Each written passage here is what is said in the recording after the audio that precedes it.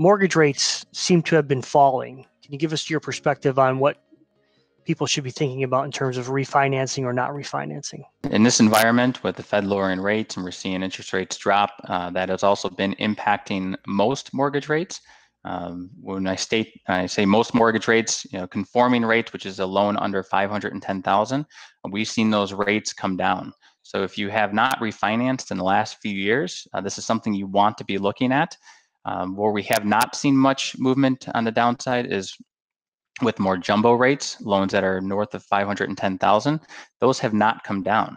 So if you have a lower loan balance, or if you're close to that $510,000 loan limit, this is a great opportunity to be reevaluating that, possibly lowering your payment, lowering your contributions into your house, and obviously keeping more money in your pocket. Is now a good time to be buying real estate or cars or anything else? Like, since interest rates are low and prices are trending lower, is now a good time to be investing?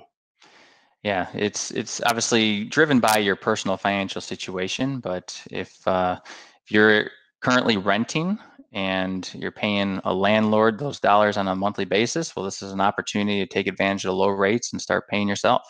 You want to look at your overall financial situation, and if you're in a strong cash position and you have job security, this is a great opportunity to start to look at, purchasing your first home or maybe even a second home, if you have the capability of doing that.